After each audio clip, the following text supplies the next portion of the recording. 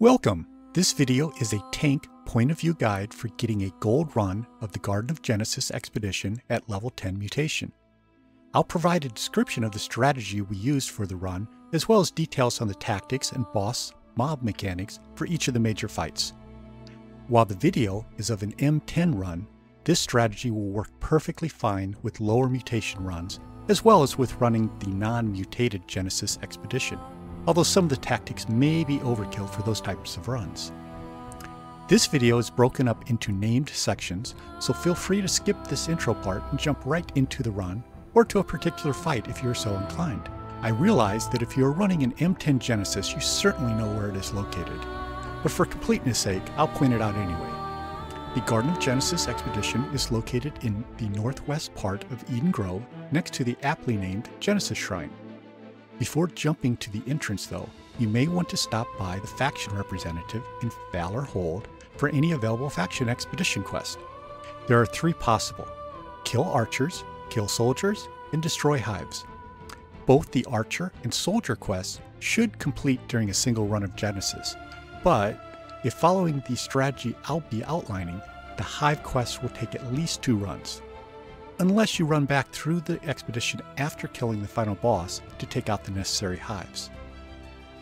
The mutations in effect for this Genesis run are Overgrown, Savage, and Fiendish.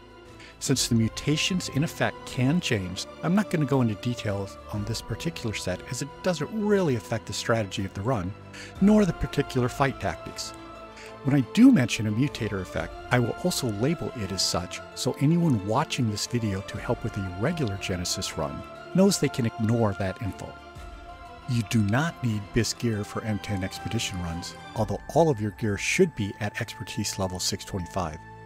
Level 10 mutations are unforgiving if you do not meet the gear score recommendation. Ideally, you'd have Angry Earth Ward on all of your armor, but definitely not required. With the armor I'm using, I only have one piece of Angry Earth Ward, and even that is merely an epic piece. The others have ward perks applicable to other expeditions, or no ward perks at all. My goal is to eventually have legendary warded pieces applicable to all of the major enemy types, as well as with other applicable perks, but I'm still working on pulling that together. For tanks watching this, I'm running Sword and Shield with Hatchet. That is my go-to tanking combination for everything except Lazarus, where I swap the Warhammer for the Hatchet. My armor is fairly balanced with respect to physical versus elemental resistance. I'd prefer having everything a bit more physical resistance weighted, but this setup works for me. For the gems, I have not felt the need to slot those warding against specific elemental damage being presented by the mutation for any of the mutator runs I've done. The general elemental resistance I'm getting from the armor and the gems I'm using has worked fine so far.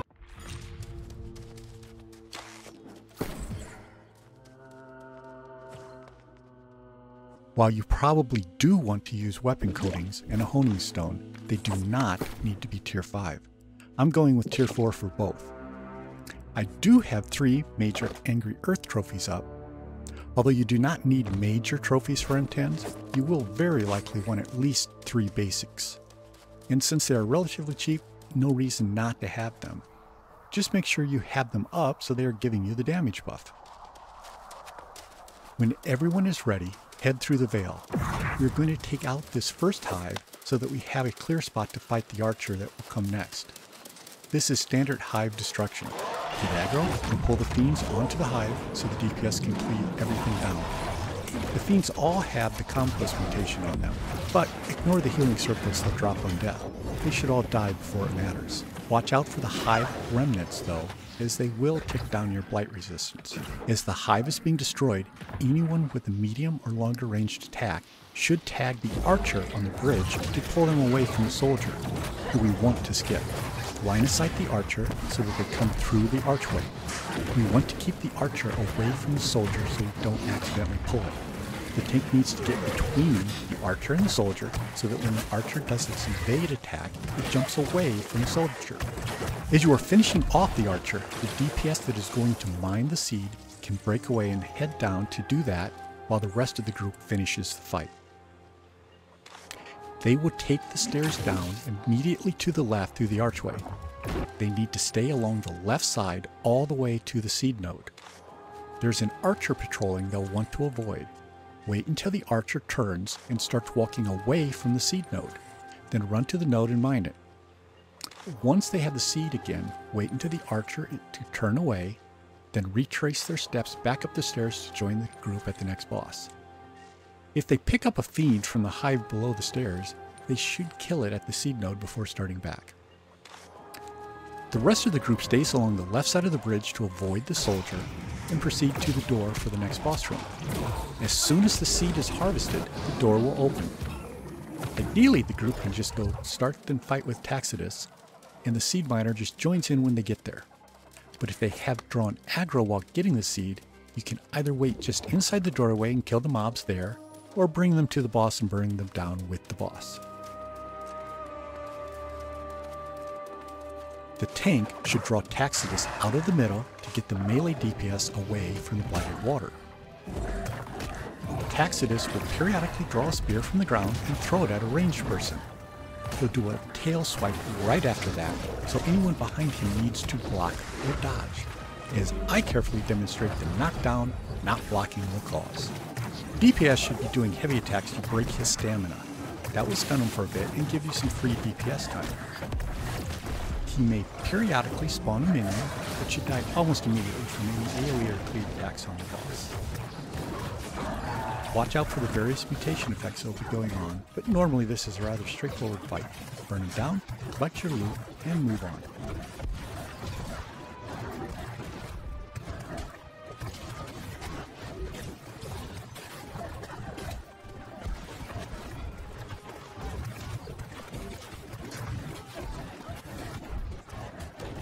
If you are at all worried about time, skip the chest and come back for them after you've finished the last boss. Killing the last boss stops the timer and totals your final score, after which you are free to come back through the expedition to open any skipped reward chest or harvest the various crafting nodes. Make sure to activate the respawn point, and note, for all mutation runs, if anyone in the group goes down but is not actually killed, if they can, they should run to the nearest respawn point and touch the crystal. That will reset their state, so if they go down again, they can again be rezzed rather than dying. And it will not count as a death with respect to the score multiplier. Note, nothing visually happens upon touching this crystal, so just trust that the reset worked. Next, we have another archer. Use the same technique as before.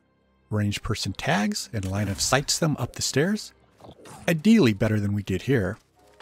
Tank runs around them, gains aggro so their evade takes them further away from the upcoming mobs, and kill it.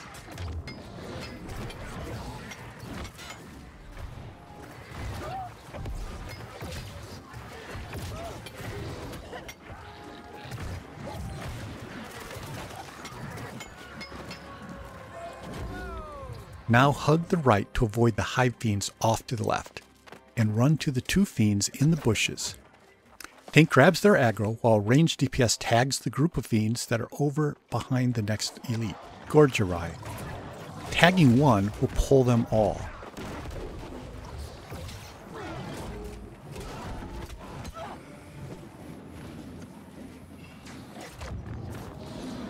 Tank grabs their aggro as they run up to the group.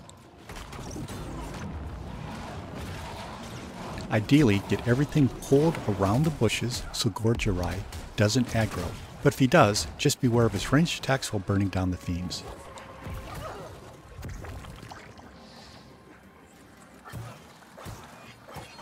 Now move on to Gorgyri. He'll have the promotion level mutators on him, so watch for those.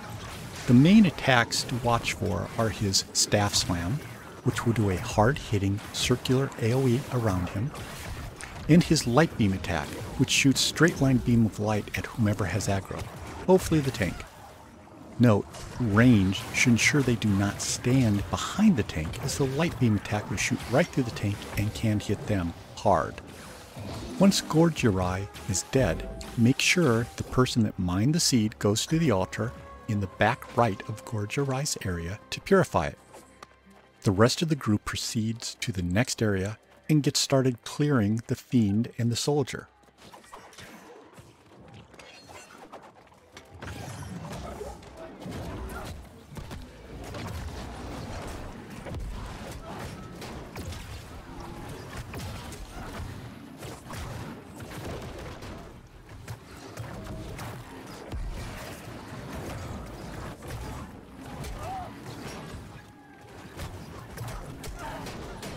When the soldier is almost finished, the seed bearer should plant the seed in the small glowing circular area to get the next fight started. The goal of the next fight is to protect the tree. There will be 3 waves that must be defeated with all of the mobs initially aggroed on the tree. DPS should try to tag the mobs as they spawn to break their aggro from the tree. When the mobs get near the tree, the tank taunts them and pulls them away so the tree isn't damaged by any of their cleave or AoE attacks. DPS must not get between the tank and the tree, or do anything that roots the mobs anywhere near the tree. Let the tank draw them off the tree, and then DPS them down.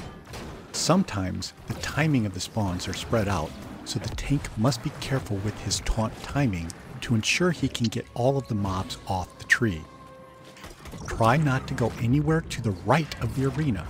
There are a couple of starter mobs, a soldier and an archer, over there that we've ignored and want them to continue to ignore us. The waves will consist of a soldier, prowler, and 3 fiends, and then a soldier, archer, and several more fiends, and finally a soldier, prowler, archer, and several more fiends. The priority for the DPS should be the prowler. They die quickly, the archer, and finally the soldier. Ideally, the fiends just die to the cleave to finish them off as opportunity presents. Provided the tree is being left alone, it is easiest on the healer if the DPS all concentrate on the current priority target, rather than spreading themselves around. Kill the priority target and then move to the next priority. The tank should hold the soldier off to the side of the fights, keeping him facing away from the main group as he does a Path of Destiny, which can kill someone that doesn't see it coming. Keep him far enough away that his Sundering Shockwave doesn't hurt anyone either. And by the way, its AoE is bigger than the animation appears, so make sure you have him far enough away that it isn't going to catch an unwary DPS. The third wave seems to be the time when the starter soldier over to the right is most likely to get accidentally pulled. If that happens, the tank should just grab his aggro and hold him with the other soldier until the DPS gets to them.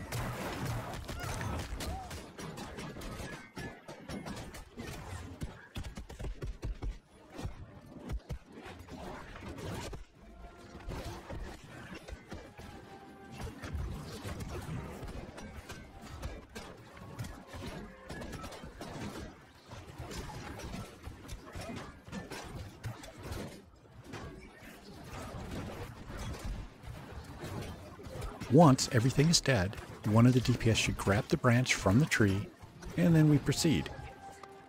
If you're collecting the chest, watch out for the fiend near the chest if it did not get killed in the battle.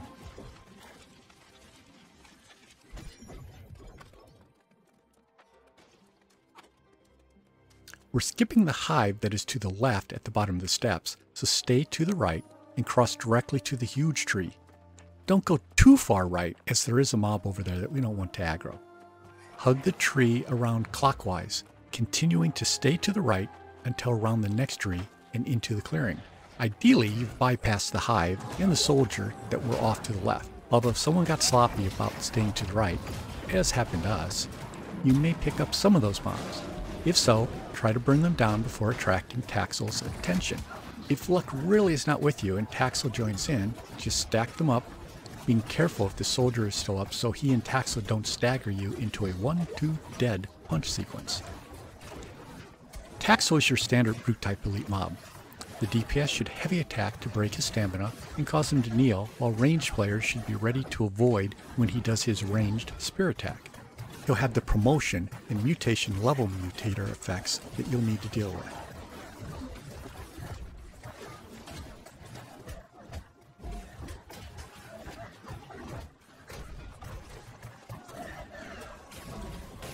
Once Taxel is down, we're going to just run past the shaman. He'll throw some ranged attacks, but will not follow.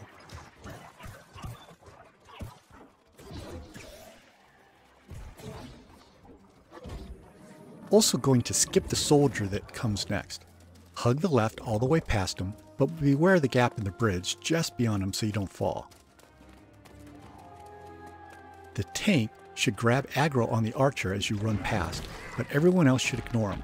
just run into the area to the left of the crystal and line of sight the archer while starting to burn down the two fiends. But make sure to activate the crystal as you pass, just in case. Once the archer comes around the corner, the tank should go around him, so his evade would jump him further away from the platform edge, making it easier for the DPS so they don't have to worry about falling off accidentally. For anyone watching just running a regular Genesis, the vined over wall that is to the left of where the archer is killed is actually a passage to a room containing two named elites that usually drop loot bags, so you'll likely want to kill them after we've turned the collected branch into a torch in a little while. For this mutated run, we do not need them for the score, so we'll be skipping them to save time. Now on to Alluvium Marl, the Caretaker. The Caretaker has various attacks. A light attack, which is a one-handed swipe. Heavy attack, which is a two-handed pound. Block it since it will stun you. A ranged vine throw that should be blocked or dodged. He'll spawn an insect swarm that will follow the target and do damage over time. And finally, the most dangerous, a big wave attack that will send a wave out in a rectangular shape across the room. This must be dodged as it'll knock you down and usually kill whomever it hits. You'll start doing the swarm and the wave after creating the first bramble wall. During this initial phase, if you have a lot of ranged DPS, you may want to try to pull the Caretaker off to the side of the arena. This will give the DPS a few extra moments to damage him when he runs back to the middle for the bramble wall phase, which he'll do about 2/3 health. When he reaches the middle, he'll put up the bramble wall. We are going to do the one then all method for this. When the Caretaker puts up the bramble wall the first time, only the tank will go in. Everyone else stay out and kill the 4 sets of mobs that will spawn every 90 degrees around the bramble wall. On the second wall phase, everyone will go in to finish off the Caretaker. The spawned mobs will disappear when the Caretaker dies. The bramble wall phase has a wipe mechanic that the tank must deal with. A second or so after the bramble wall has been erected, the Caretaker will gain a stamina bar and begin generating a glowing orb, which he will plunge into the ground and then jump into the air to smash. If that happens, everyone dies. You have about 8 seconds to break his stamina to prevent it. Be sure you have enough strength and be using a weapon with a high enough stamina damage to accomplish this. With my 261 strength, it takes 4 heavy sword attacks, which leaves about 2 seconds to spare. Make sure you start breaking the stamina as soon as you can. Once you've broken his stamina, he'll do an insect swarm on you. I usually pop a regen potion to help mitigate the damage. And ideally, if you have a good healer, which I fortunately do, they'll drop the sacred ground for you to use. I will also move around the Caretaker as much as possible to get out of the swarm. If he's in the middle area, I'll just rotate completely around him, and if he's on the side, which he usually goes to, I'll move back and forth next to him. Try to stay next to him though. If you're not, he will likely throw his wave attack at you, and there is very little room to dodge within the corral. My deaths during this phase are all from getting sloppy and catching the wave, in a very bad way. After preventing the wipe mechanic, your job is to survive and do what damage you safely can. After a while, the bramble wall will drop. Ideally, the rest of the team has killed all of the mobs that have spawned outside, but more likely a few remain. I generally just pull the Caretaker a ways away from the action and hold him while the group finishes off the remaining mobs. You can try to help by grabbing the remaining mobs, but that can be dangerous. It can pull you away from the Caretaker, which opens you up to a wave attack, and the mobs do significant stamina damage, so you will have trouble maintaining block. Note, as I tried to pull the Caretaker away from the group, I got a bit far from him and he threw a wave at me. But too often, the series of mob spawns glitches such that they are delayed, and they all spawn shortly before the bramble wall falls. In this case, you will need to help out by aggroing as many as you can and kiting them around. You will not be able to hold position and block. There are several mobs with ranged attacks, so you'll want to run in an arc, forcing deflection aiming, which the AI doesn't do very well, to avoid these attacks. If you're hit, it'll stagger you out of running and the melee mobs will catch you, often resulting in a deadly outcome. Fortunately, we did not have this issue on this run. Once he is at 1/3 health, he'll run back to the middle for the second bramble wall phase. Everyone runs into the middle for this one. He will again do his wipe mechanic. Breaking stamina should be easy with everyone there, but just make sure that it happens since the DPS may not be aware of the need. Next, he will go into a diving phase, where he dives under the water and jumps out at one of the group. They should dodge or block that attack. He will leave a path of glowing water wherever he swims. Try to avoid it, as it will inflict blight. While he is diving, one person should begin damaging the Genesis cat mushroom until it is one hit away from destruction. I've heard many things about what it does. Wrong answers are that it must be destroyed or you wipe, or that it causes additional insect swarms. Neither of those are true. Possible answers are that it provides an empower buff, either to the one that destroyed it or to the entire group. I have not been able to identify receiving a buff, but I'm not the one that destroys it, so I'm leaning toward the destroyer getting the buff. Anyway, destroying it doesn't seem to hurt, so have your highest DPS destroy it as the boss comes out of his dive phase for a possible empowerment. After 6 dives, the Caretaker will reappear and everyone should begin DPSing him. It is now a DPS race. Kill the Caretaker before the wall falls and you are swarmed by all the angry mobs. Ideally, everyone, ranged included, should stack on the boss or he might do his wave attack. But if the ranged are in light armor, they may have to risk the wave or be one-shot by the boss's cleave. Once the Caretaker dies, all of the remaining mobs should despawn.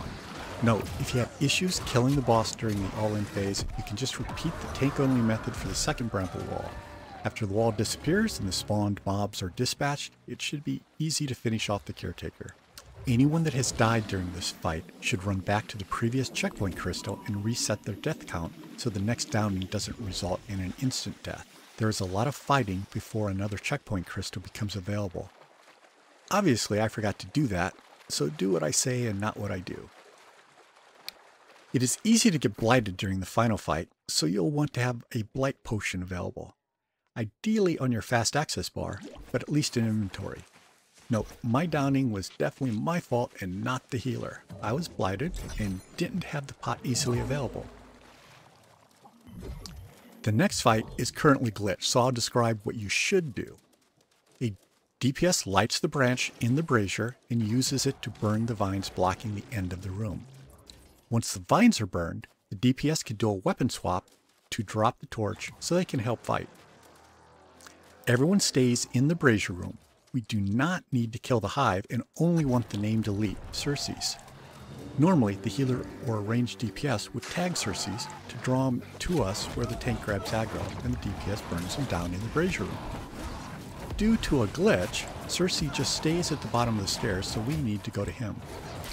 Fortunately, the hive fiends don't move much either, so ignore them, stack on Circes to burn him down. If he resets, just keep attacking until he's finally dead.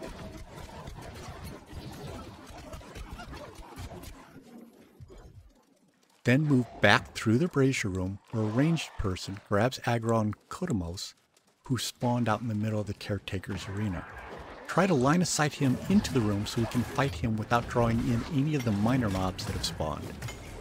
Kotemos is a prowler and thus doesn't stay in one place too long. Having him in the brazier room doesn't give him much room to run around. To help contain him, the tank needs to grab aggro and stay between Kotemos and the Caretaker's arena. Just like the archers, prowlers will usually take off away from whomever has aggro. With Kotemos dead, a DPS needs to relight the branch in the brazier and move on to the vine blockage to the left. We are skipping the room back by the archer we fought before the Caretaker's arena, since we do not need those two named elites for the score and want to save some time. Stay along the wall to avoid the mobs scattered around the arena. We want to avoid the soldier just past the vines, so stay to the right. The tank must make sure the soldier does not aggro on the torchbearer, since he is defenseless. If that happens, taunt the soldier so the torchbearer can proceed. Everyone stays right and goes up the stairs. Ideally, the hive fiends ignore you, but if one aggros, the tank should pick them up. It is very likely the archer at the top of the stairs will aggro on the group. If that happens, same thing. Tank gets aggro while the group proceeds across the bridge and down the other stairs. Hop off the broken stairs onto the rubble at the bottom. Be careful not to land too far to the right, as you will become stuck. If that happens, just unstuck and try again. This goes for the torchbearer as well. Fortunately, they should still have the torch after doing unstuck. Ideally, after a few seconds, any mobs aggro in the group will de-aggro and leave. but often the archer will just run down the stairs on the other side of the area and attack. That happens, the tank runs around the archer to get it to jump back toward the rubble and away from the hives, and the DPS kills it. During these next fights, everyone needs to stay near the water to avoid the hives that are back toward the bridge. Next, have a ranged person pull the Prowler and Fiend across the water for the DPS to burn down. Repeat for the Soldier. Note, if you're running short on time, you can pull the Fiend, Prowler, and Soldier at the same time. We do them separately because we're good on time and it reduces the death risk.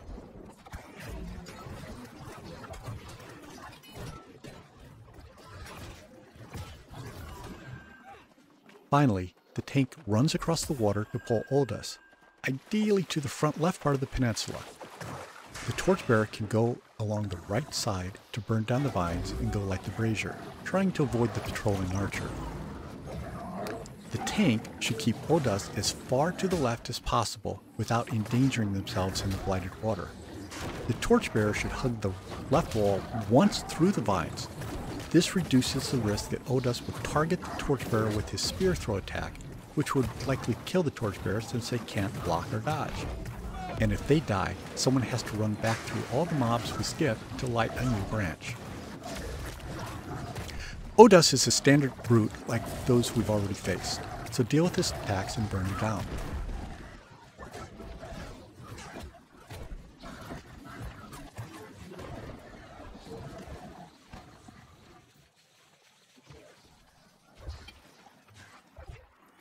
If the patrolling archer is still up, you can either pull him into the corridor and kill him, or just wait until he passes the entrance and run behind him. Grab the chest and jump over the railing. Note, if you're running short on time, skip the chest, since we're right by another chest we're going to be skipping anyway, so coming back after we're done is not much of a hassle. We want to deal with the archer and a couple of fiends before engaging the soldier that's off to the right, so stay left of center to avoid them. The tank needs to get between the archer and soldier, so the archer will evade back toward the corner away from the soldier. Stack the fiends on the archer and burn them all down.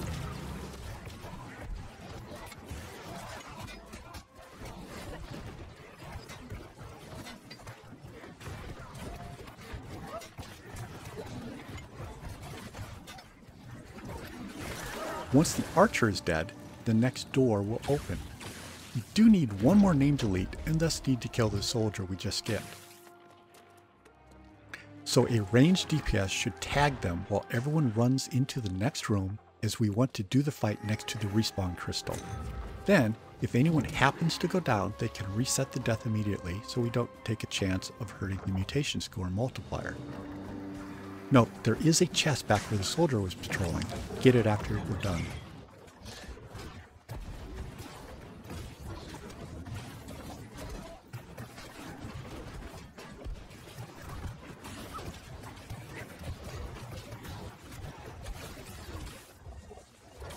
Now on to the final fight.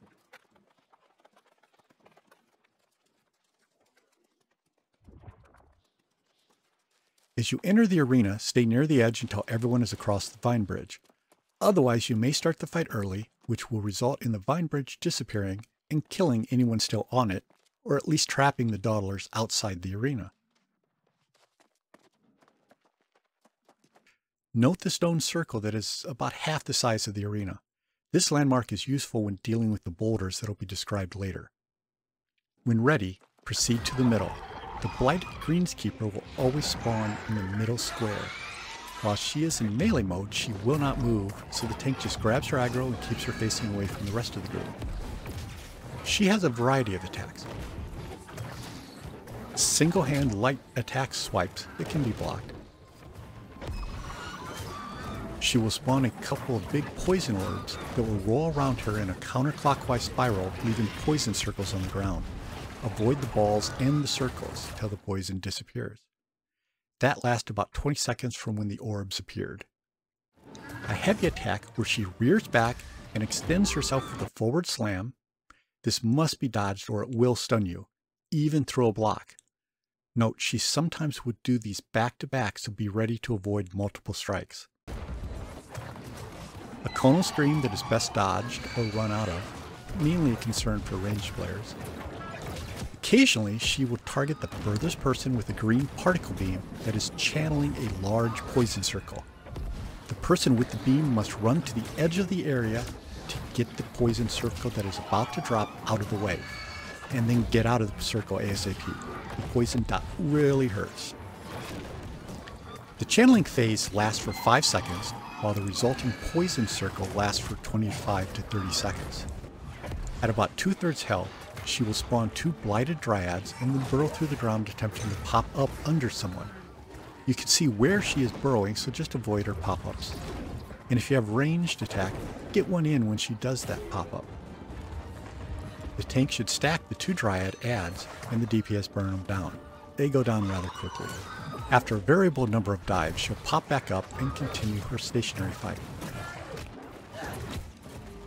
As she approaches 50% health, she will begin throwing boulders around the arena. She will turn and face a ranged player and start conjuring a boulder in her hand, which takes 2 seconds before she throws it. A dotted white circle will appear where the boulder is to land. The targeted person should dodge out of the way or take damage and be knocked to the ground. These boulders are critical to avoiding the wipe mechanic that will soon happen. Remember the stone circle I mentioned when entering the arena? The ranged player should try to get at least one of the boulders dropped on it, as that will ensure everyone has a safe spot they can run and hide behind. If the boulders drop too close to the arena edge, you cannot get behind them and they are worthless to you. If she targets someone with the channeling poison circle, they must not drop it near a well-placed boulder, as that would prevent you from using it during the wipe phase. Shortly after dropping 4 boulders, she will go into the wipe phase, usually when she reaches 50% health, or a bit lower if you've got really good DPS. She'll stand up tall and begin channeling the wipe. The entire arena will fill with a green haze about 1 meter off the floor. Everyone must get completely behind a boulder. After 8 seconds, she'll throw her hands down and cause the haze to explode, destroying the boulders and killing anyone not behind one. Note, I switch to Hatchet when she starts channeling, since the Defy Death passive has worked to keep the wielder alive if they don't make it behind a boulder. This could be patched out at some point, so don't count on it, but it doesn't hurt to switch just in case you don't make it to safety and it's still working. Note, if someone has died and been kicked from the arena, she may target them for a boulder if they've run back toward their entrance in order to watch the fight. This is not good, as it is one less possible safe spot for those remaining. Usually not an issue for the first wipe phase, but can be in subsequent ones where she will drop fewer boulders. The rest of the fight is a repeat of what's happened so far, except she will usually only drop 2 boulders before doing subsequent wipe phases. Finish her off and collect your loot.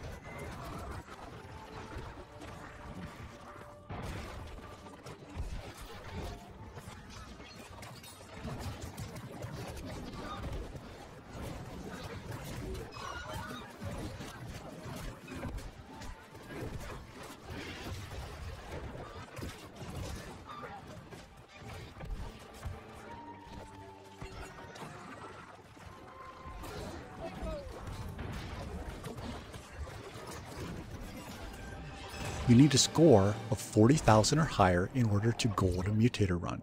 With this strategy, we managed that with some despair. The strategy does forego the normal enemies killed multiplier in order to save time, so it is required that you make the run in under 35 minutes, kill the 8 named elites shown, and have fewer than 3 respawn deaths. Hence the importance of going back to the respawn crystals if you have been down during a fight. Finally, no wipes, which satisfying the respawn death requirement ensures. Remember to go back and collect any chests you've skipped along the way. If you happen to have the Hive Destruction faction quest, you can go finish off the hives we skipped to complete that, or just progress the quest on subsequent runs. Thanks for watching. I hope you have found some of this information useful and that it aids you in successful Garden of Genesis runs.